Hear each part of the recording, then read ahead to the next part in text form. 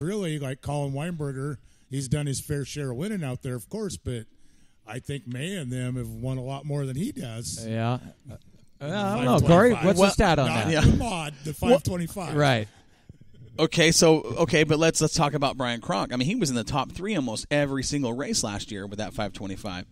Now, he might not have the most wins, but he has proven that motor on any night can win. If you put Brian Cronk with an open motor, he's probably got a good chance of being in the top 5 with it, too.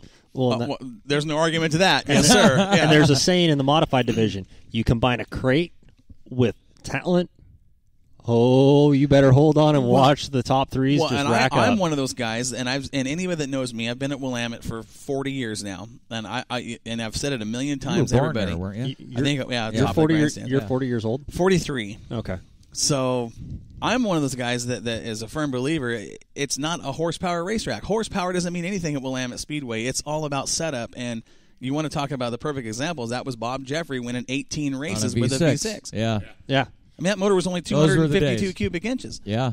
You know, it's not horsepower. But you had a big sideboard, too, back then. Yeah, well, that's those were true. big sideboard days. But again, big sideboard against the 430 fuel injected sprint car motors. Yeah. And he was still getting it done. So I mean, motors.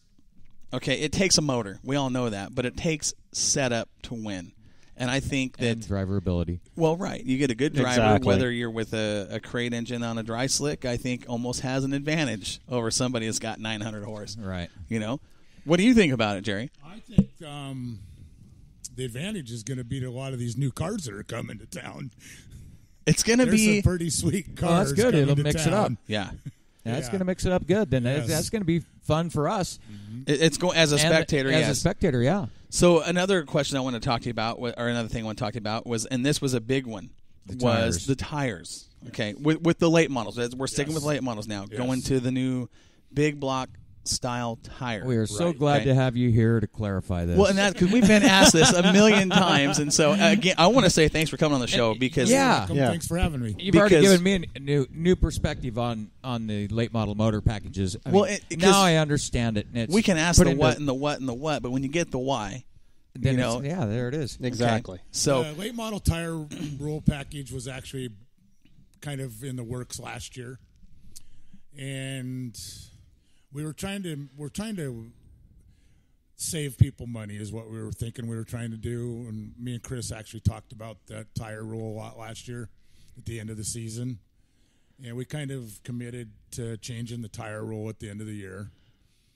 And we're going to watch it because I've talked to Hoosier since and in great length about the tires. Mm-hmm. And they said to watch because by not cutting them, if the track does get slick or hard, them tires without cutting them might tend to blister. Mm-hmm. And if that does happen, that rule ain't set in concrete. It can be changed. Oh, that's good to know. Okay. I mean, if we start blistering tires and they're not lasting because of track conditions and stuff, it's... So the guys have already gone out and spent a ton of money on tires and already grooved them and whatnot, then that money is not necessarily out. They get to run them tires for 4 races. Right. And then they get to run them on the front all year long. Mm-hmm. Right. For sure. Yeah, and and if we find that they're going to blister tires and stuff by not cutting them, I mean, it's kind of a test really to see what's going to happen. Okay. We'll watch it very closely. Right on. And if they start blistering them and blistering the edges off of them and stuff, we'll go back to cutting. Right on. So there we go. There's clarification on that. How can the drivers help you make that decision? By showing us their tires. Hey, this tire's got a race on it. Look at it. It's bad. Right, so at the end of the night, if they've got a blistered up tire, you want them to come find you the promoter. But we'll watch too. And we're not going to expect them to come chase us Okay. down. We're going to watch. Yeah. I mean, Steve Moore races. My brother races. I race. Well, and that whole community is pretty tight. Yes. I mean, they're the feedback and the communication. We're going to know if it's blistering the tires up. Mm-hmm. Okay. Yep. So another question that's been asked is why the no grooving? What's the thought behind that? And what's the... Because we really thought it would... We actually really thought that it would save tires. We thought that grooving them actually wears them out faster. Okay. But we're finding out that Hoosiers saying otherwise. The Hoosiers possibly. isn't saying that they won't last longer. He's just saying you might not be able to get the heat out of them as that's fast. What grooving Siping does. So they know a tire will last longer without grooving it, but not if it blisters it and gets track goes hard and it's Yeah. August and it's 100 degrees out. I mean, Okay. because we don't want the guy that can buy 2 brand new tires every Saturday night on the rear of the car to have an advantage. Okay. And if that's what it's going to take by running just big blocks and not grooving, then we're going to change it. I mean, we want everybody to have fair shake at this deal. Right on. Okay. Well, especially with the type of money they're be. putting up for the late model points fund, it makes perfect sense. You're putting up a serious chunk of change there. Yes, you are. And it's only going to grow. And I think we're not going to watch the crates. We're not really going to probably gauge that tire on the 604s. We'll watch the open cars. Well, and I think that tire, it will be affected regardless one way or the other by any race car it's on. But like you said, the 604s aren't going to do to those tires what, Maya and the Duties and those big engines will do. Exactly, yeah. So, we'll watch it. Yeah. Okay. Well, that's awesome. If we come to the third race and they're blistering them off, start cutting them, guys. Yeah. Okay. So we're not going to make them buy tires. Just our hopes is that it's going to save them money, not cost them money. Very good. Very so good. Just a quick clarification, that rule is written almost identically to the IMCA modified rule. Where does Willamette Speedway stand on needling? You can needle a tire. Okay. Yeah. Just don't cut it. Just don't cut it. Well, until we can get some feedback and see what's going on. Okay. Right. Siping, you can do all the siping you want. And sipe them. Okay. Yeah. Siping and needling, okay. Grooving, Yep. Okay. We should have had you here weeks ago. We could have stopped all kinds We of have talk. had these questions. I mean, when we've talked about it, after the show or before the show, we got to get Jerry in here to answer these questions because, we get this. I still have a lot more. Well, everybody does, but no, this is good having Jerry here to explain what, why, and the reasoning behind it. I mean, people when they don't understand something, there's rumors and there's and that's we don't want to promote rumors and we want to squash them.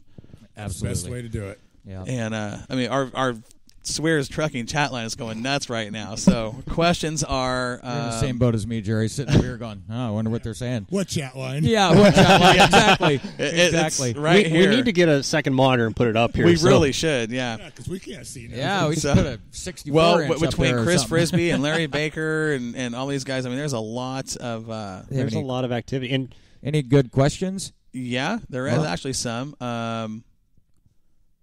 Here's a good one. Who is managing the racetrack this year?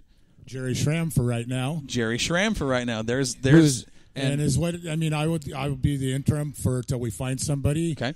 Chris is a pretty real hard act to follow. I haven't really found anybody that wants to follow.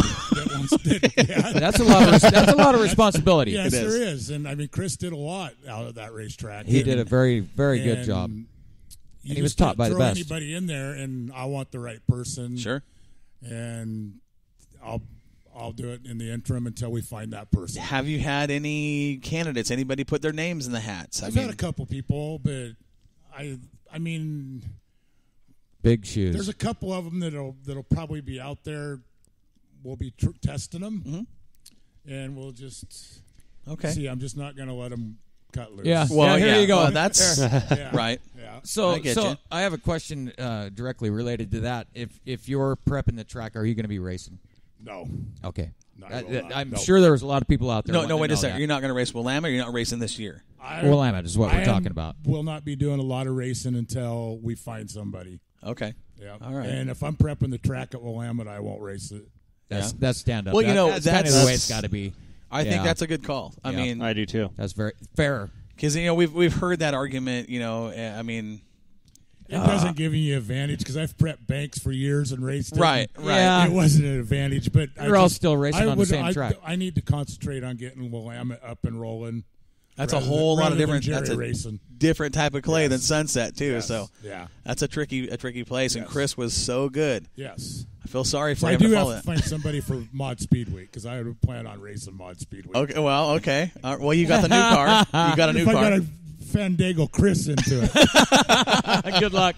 Yeah, All right. There's your candidate right there. Yeah. Oh, I heard you can run a grader. I can run a grader. There we go. I'll talk to you about that off the air. There you go. I wasn't going to go there. Thanks a lot, guys. Hey, Warren, there's your Social Security rate. Here's a good point. Oh, I and, can't talk on the air, can I? I mean, pretty valid point here put in from Chris Frisbee. Says with the increased payout, not a lot of people are going to pass Willamette to go to Coos Bay. What was your thought when you saw the $6,000 from Coos Bay and the NASCAR sanctioning deal? You know, I wasn't really. I mean, it's really cool they're doing something like that down there.